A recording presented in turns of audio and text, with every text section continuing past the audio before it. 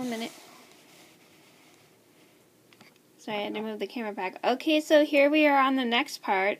So what we're going to do now, after you've just purled straight across, we are going to knit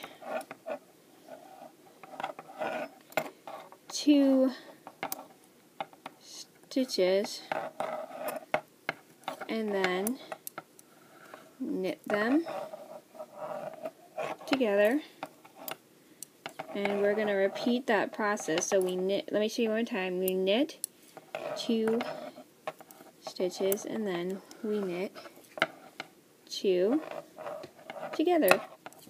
So we're going to keep repeating that process until we finish the entire row.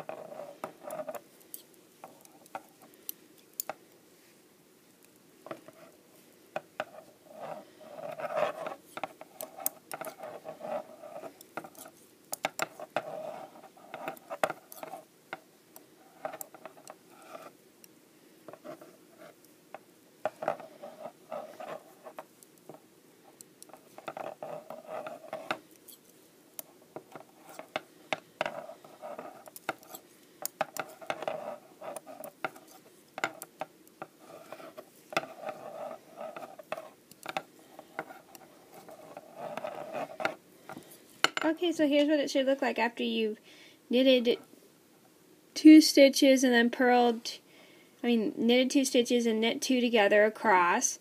So the next row you just purl across. So I hope you guys are enjoying this tutorial. I'll see you after you've purled the next row. So thank you for watching.